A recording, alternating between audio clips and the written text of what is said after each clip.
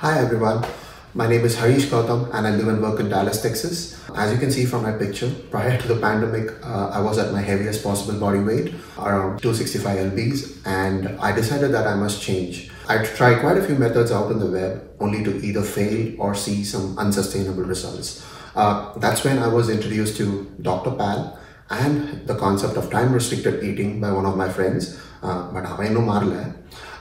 find time-restricted eating to be very encouraging because it doesn't ask us to quit or crave for some of our favorite foods. Secondly, upon internalizing the concept and incorporating it into my daily schedule, I was able to see several physiological improvements, be it a regulated sleep cycle, improved metabolism, and even better bowel movements.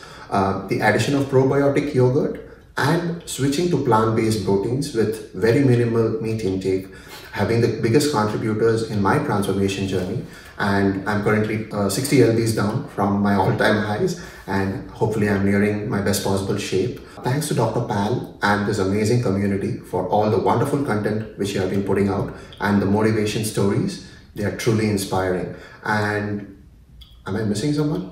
No. Saranok Maraketa.